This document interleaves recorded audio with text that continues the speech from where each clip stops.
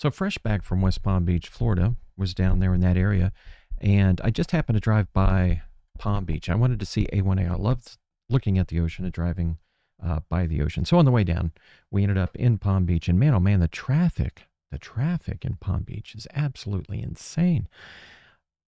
And I can't say that it's all about Trump because Worth Avenue was crowded, everything was crowded. It's almost like they've got two-lane roads that really should be four-lane roads. And it's just insane. Luckily, as I was driving south past Mar-a-Lago, somebody in a Bentley allowed me to make a right-hand turn. Usually right-hand turns are easy, right? You just, make a right-hand turn. Far easier than a left-hand turn. But somebody actually had to slow down after sitting there for about 2 or 3 minutes. Just a steady stream of cars. Insane. I don't know how anybody can live there, to be honest with you folks. But today I wanted to cover a few different subjects and the crazy that I see in some of these things, touching on them very briefly. They've got something called, I want to show you this, they've got something called the Baby Olivia video now. So in North Dakota, the legislature has thoroughly mandated that students have to watch this video, which is a lot more like propaganda, really, than, it's like an anti-abortion propaganda video that they say really isn't political, but it is. Of course, that's how it always works. But take a look at this, folks. So ultimately, in North Dakota, they've mandated that all students need to see this, and the legislatures in Iowa, West Virginia, Kentucky, and Missouri are considering the same action, that all students have to watch this video. And one of the things in the video is it asserts that a new human being has come into existence at the moment of fertilization. Okay, that's interesting. Interesting concept there. And that 3 weeks and 1 day later, a heartbeat can be detected, which I'm not a doctor. I don't know about that myself. And then it goes on to say that 11 weeks after fertilization, this is a real cherry on the sundae here, Olivia is playing and exploring her environment in utero. In the uterus, she's playing and exploring. What? And that 20 weeks after fertilization, some babies have survived outside the womb. Some. But I just would love to see the video there. Olivia is playing and exploring her environment in utero. What? Come on. This is ridiculous. The group that's responsible for this, folks, is called Live Action. And, I'd love to see that video of Olivia playing and exploring her environment. I mean, this is just insane. It goes hand in hand with what the Alabama Supreme Court just recently came out and said, right? That frozen embryos are people, which is news to me, really. I mean, so now we've got ICE children, right? ICE children. We have to worry about the rights of frozen embryos, or whatever ICE children now are concerned. And there's only one person that I can remember in my long and sordid history as a human being that was frozen and actually came back to life. Back in the 80s or 90s, there was this one lady somewhere up in the Midwest. She had car trouble. It was dropped to negative 22 that night, that fateful night. And she froze, literally with her eyes open. And by some miracle, she managed to come back to life. And I say miracle because modern science has not been able to replicate that on a sure and steady basis, to where freezing people and bringing them back to life is something that we do. So it's just insane, folks, where all this is going. And it altogether, it really makes the Republicans look foolish.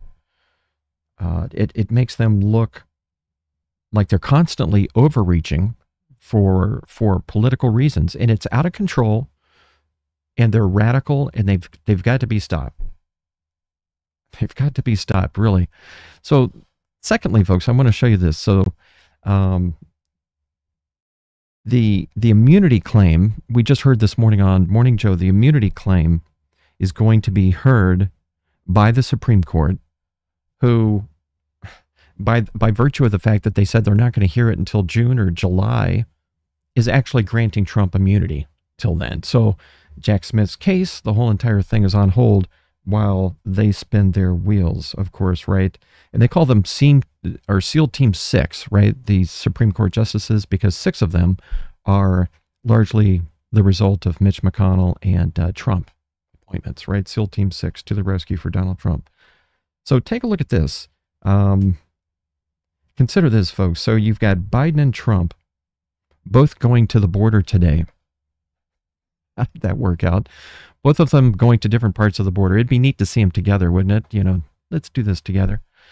They're going to the border to talk about immigration. Now, this is on the heels of that decision where Biden had a bipartisan deal that would actually restrict immigration almost instantly today, right? And Trump shot it down in favor of something that he's going to do maybe a year later down the road, maybe if he gets elected. Insane to pass up something that could be done today in favor of something that might happen a year later. But take a look at this graphic. I got to show you this. Okay, so take a look at this graphic. So the blue is a U.S.-born citizen. The red sort of brick color is a legal immigrant, and the green olive color is an undocumented immigrant. And just take a look at this, folks. Now, this study is over 6 years, 2012 to 2018. And the source of this is the Texas CCH, of all things, the Texas CCH. Now, the gist of this, folks, is that U.S.-born citizens are committing murder 252% more than undocumented immigrants.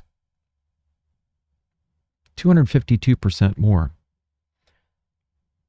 You mean to tell me that immigrants are far more law-abiding than U.S. citizens? Yes, that's what it's telling us. So don't listen to the GOP. Don't listen to Donald Trump when he's out there telling you that these people are evil, they're gangsters, they're coming over here to wreak havoc, because 6 years of data shows that that's clearly not the case.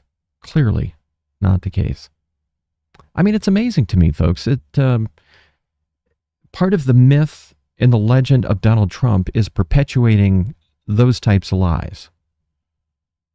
And here's the reality of what immigrants are really, what they're doing. And the reality is shocking. 252% more murders are being committed by U.S. citizens than immigrants. I mean, it's mind-boggling, folks. Absolutely mind-boggling. So the other thing I want to show you is this. Take a look at this, folks. Take a look at the Hunter Biden situation.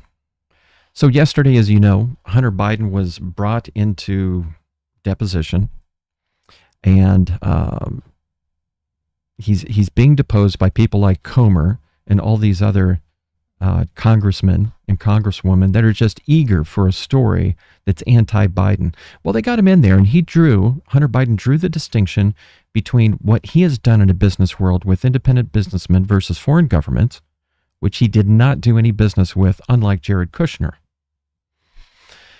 And consider Kushner, folks, who oversaw Middle East policy in the Trump White House, and he raised plenty of eyebrows when he secured a $2 billion investment from Saudi Arabia no less than 6 months after leaving public service. $2 billion investment from Saudi Arabia. Now that's grift. That is the definition of grift. And get this, folks. When Hunter Biden was deposed, he invoked the Fifth Amendment 0 times. He answered every question. Contrast that with Jared Kushner, folks. And how many times do you think he invoked the Fifth Amendment? How many times? 500 times. 500 times. You can't tell me he's got nothing to hide when you sit there and invoke the Fifth Amendment 500 times. How do you do that? How? How do you do that? I mean, it's just insane, the grift, the level of grift. So they're trying to go after Hunter Biden for this pittance compared to $2 billion that Kushner ran away with that deal in his back pocket from Saudi Arabia. Unbelievable, folks.